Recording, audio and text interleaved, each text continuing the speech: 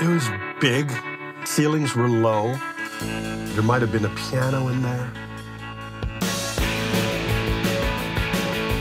We had the run of the whole building, so we were able to put up mics kind of anywhere down the hallways, in the ceilings. You know, there wasn't anybody around at night.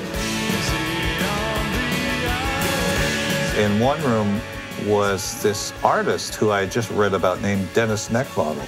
We kept the same hours, you know, start late, work late, and carry on, you know. So, and it was exciting, new energy, more interesting energy than another artist coming up there. And it was active, and so I was quite excited. If you were out in the street, you could hear whoever was playing there.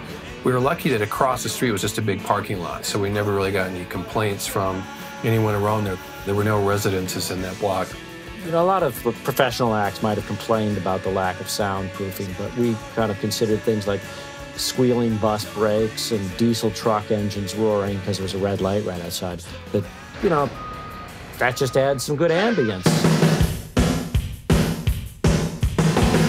Remember how long it took to get to the bathroom from the studio? If you had to take a pee, you had to go out through the control room, take a right, go down the hallway, and it was probably about 300 or 400 feet all the way to the end of the building. So we would bring our skateboards, because it would take you a few minutes to walk down there and back, so we would just be like... If you're drinking a lot of beer. Yes! And we thought that that's what rock people did. Butch was driving cab, and I was just trying to do smart, and we get people to come in, and I think it was $25 an hour. We gave away a lot of hours. We were making no money. Steve couldn't even afford to pay his rent, so at one point he moved out of his apartment on Space Street and literally moved into the studio, and there was like a closet back in the boiler room, and he just threw all his clothes in there, and he was sleeping on the floor at night.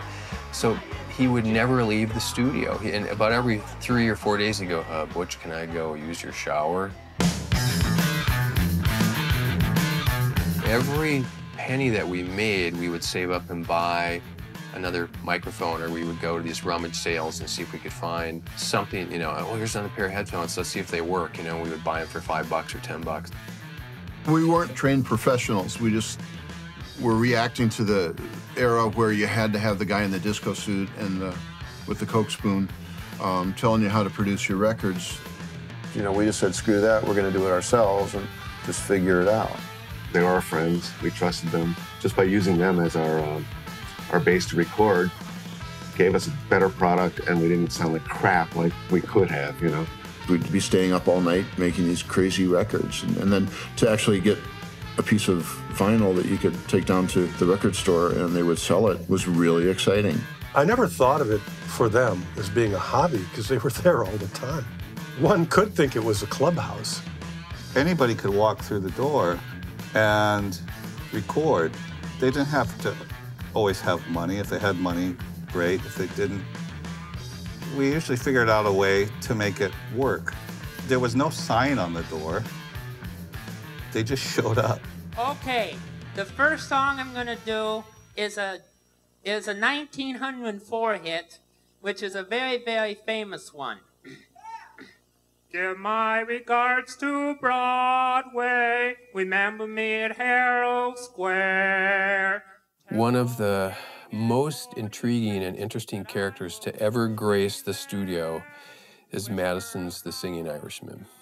He literally went around town collecting cans, and then he would take them to the recycle center, and I think he did that enough to where he got about 20 bucks together, and he came and knocked on our door, said, I would like 1 hour of recording time, please.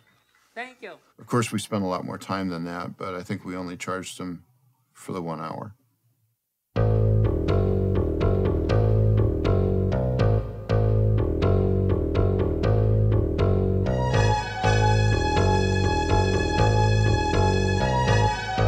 There once was this balloon man from the windy city of Chicago, selling his balloons of all different colors. The Singing Irishman was a big part of what made this studio unique because he was completely and truly original. I've been at it for over 40 years, and I love it. I sing whenever inspiration hits me.